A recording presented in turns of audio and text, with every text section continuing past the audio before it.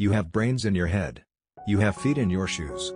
You can steer yourself in any direction you choose. You're on your own, and you know what you know. And you are the guy who'll decide where to go.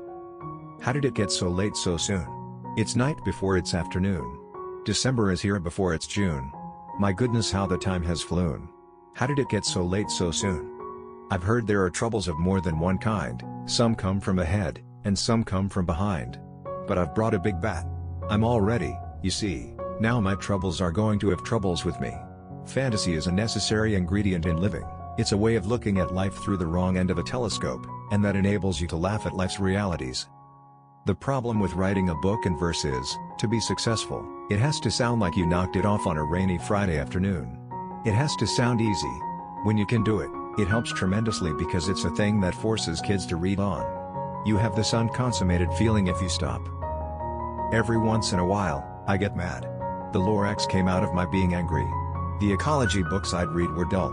In the Lorax, I was out to attack what I think are evil things and let the chips fall where they might. The main problem with writing in verse is, if your fourth line doesn't come out right, you've got to throw 4 lines away and figure out a whole new way to attack the problem. So the mortality rate is terrific. I start drawing, and eventually the characters involve themselves in a situation.